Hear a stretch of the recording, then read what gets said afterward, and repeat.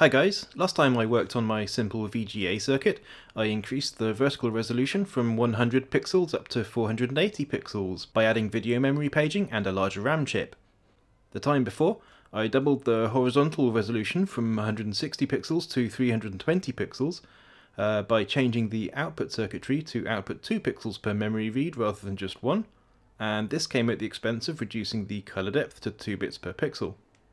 This time I'm going to double the horizontal resolution again to 640 pixels, but once again reduce the color depth down to just 1 bit per pixel, that is black and white only. This is an important proof of concept showing that the timings are going to work at 640 by 480 before I expand the color depth back up again. Before we dive into the changes needed in the circuit, here's a preview of the end result that we're shooting for. It's just the circles demo from last time. I haven't changed the software at all here, so it won't look right, but it is correctly rendering the bit patterns even though they were originally drawn for a different output format. It's correctly rendering a 640 by 480 monochrome image without any bad artifacts. So let's now go back and see how I got here. So here's the breadboard from last time with the D flip-flop, the multiplexer which is connected through to the VGA output, and this orange wire driving the multiplexer from a clock signal delayed through some inverters. So that's a hex inverter IC, and next to it is a quad NAND IC that's not actually doing anything anymore. And in the middle is the new 4-line buffer that I put in the last video to allow me to access more video memory by passing through more bank bits from the 6522's port B. Oh, and before we go on, I feel I ought to apologise, or at least explain, that I'm doing everything upside down here.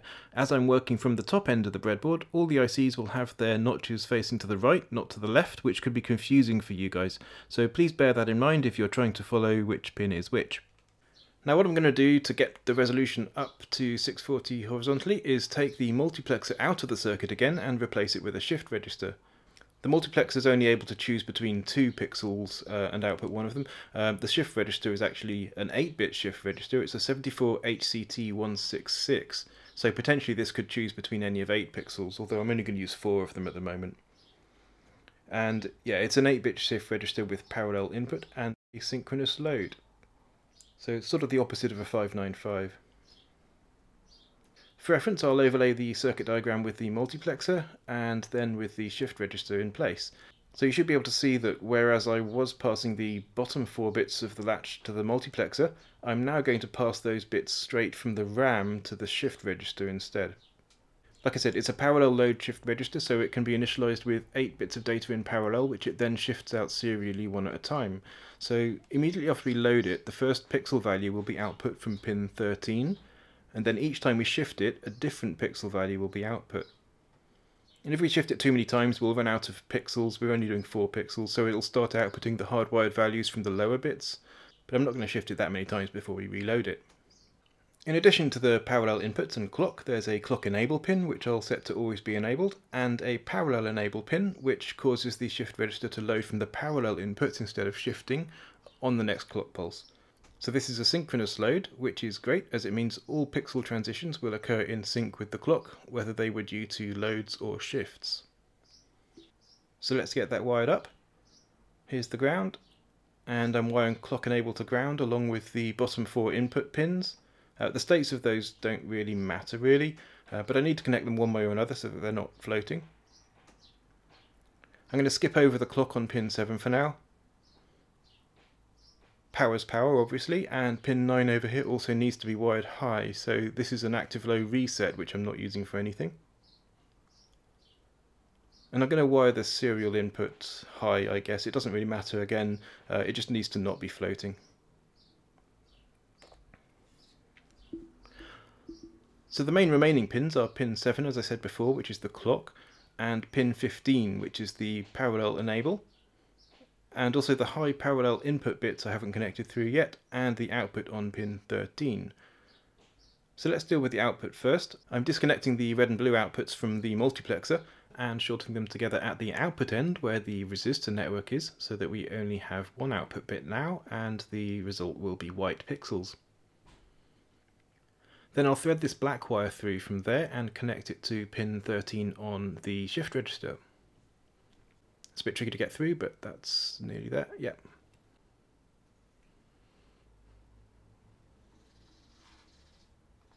Now for the parallel inputs, and I'll use 4 rainbow ribbon connectors for these, one for each pixel, and these are going to go to the parallel input bits on the shift register from the old D flip-flop's own input pins, not its output pins.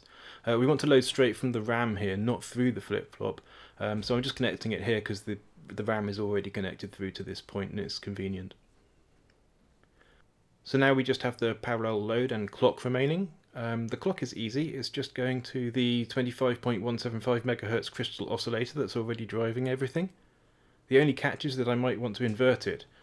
So I've wired it through to the inverter using this green wire.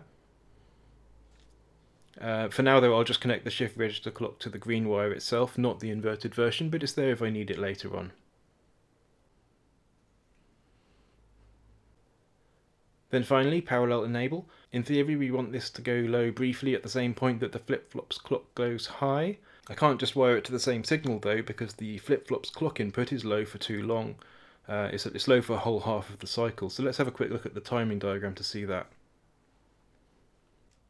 So here we have the 25 MHz clock, which I call clock 1, and it divided by 2 and 4.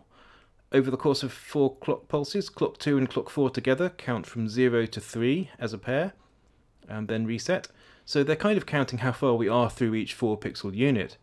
For half of the 4 pixel cycle, the counters and RAM begin to output their data that will be valid for the next cycle, and towards the end of that period the flip-flop latches in that data and holds it throughout the next cycle.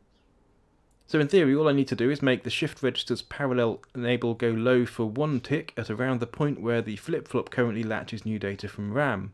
However, it's not that easy to deduce exactly how to do that because there are actually mistakes in the way these timings are currently generated. I'm not entirely sure why it actually works at the moment given what I've found, and I really need to go back and fix the issues there. However, I don't want to do that now.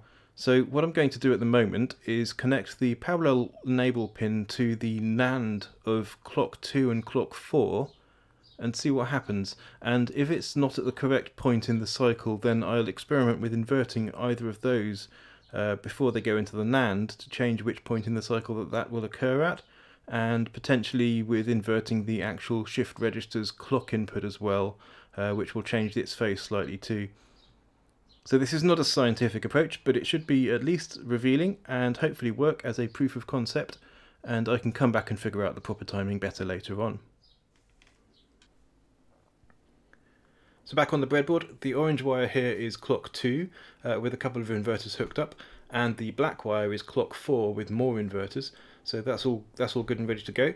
We don't need this long orange wire anymore. That was just there to drive the multiplexer before, but we're not using that now, so let's get that out of the way.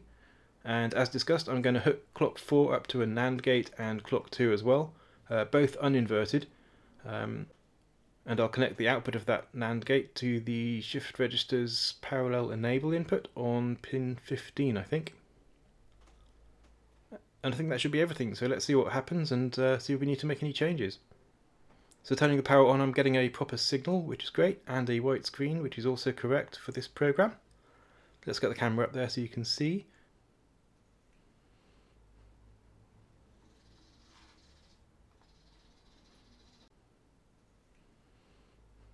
And I can click through the usual sequence that we've seen before. We have the test lines.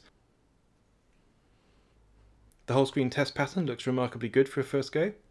That bitmap I made a while ago is up there too. Each colour in the bitmap is showing up as a different kind of stripy pattern. And in the end, the random drawing test is running. I can see some artifacts though in the area at the bottom that should be stable, so there is definitely a timing issue here. So going back to the line test, there's something definitely wrong at the left edge of the screen. It's not clocking in the first pixels correctly there. I'm not sure exactly what's going on there. Looks like some repetition. And the test pattern here looks fine, but it's very repetitive already, so it's not a good test of that. The random writes test is also showing some duplication in the first 2 4-pixel columns here, for sure. And a lot of random flickering in the lower half of the screen, likely occurring again when the CPU is writing to the video RAM. So I'm going to try inverting one of the clock inputs to that NAND gate. Let's do that. And that seems to have fixed the duplication issue, but not the corruption during writes. So I'll invert the other one too, and this is to change the point during the cycle at which we actually sample the RAM. So I'll try inverting the other one too. And now that's looking a lot better. So there's no corruption during writes now, and no duplication in the first columns either. So let's go back to the line test then, and that issue at the left hand side of the screen is fixed now. The jagginess of the line is to be expected. It's due to how I'm drawing it, so the code is still trying to draw it at 2 bits per pixel, with the bits for each pixel interleaved with each other. So the first memory location there at the top left of the line is holding the bit pattern 1010, which would be a white pixel on the left in the 2-bit per pixel mode. And the one below it holds 0101, which would be a white pixel on the right in the 2-bit per pixel mode. And then below that and to the right it just repeats 1010, then 0101, and so on. But in this mode that shows up as this sort of jaggy pattern. I'll try and overlay a graphic that might explain that better. So the test pattern really shows that the 16 distinct combinations of 4 bits are all actually showing up correctly. You can see a binary count up going on there quite clearly. And as I said, in the bitmap at the top of the screen, each colour in the bitmap now comes out as a different stripy pattern, which looks kind of neat. You can still sort of read what it says, but I ought to dig up a proper monochrome image really, or make one. And just to confirm the changes I made on the breadboard while you were looking at the monitor, notice that the NAND gate on the left here is now connected to the inverter outputs on the right, rather than directly to the clock lines like it was before. That's the only change I made to fix those artifact issues for now.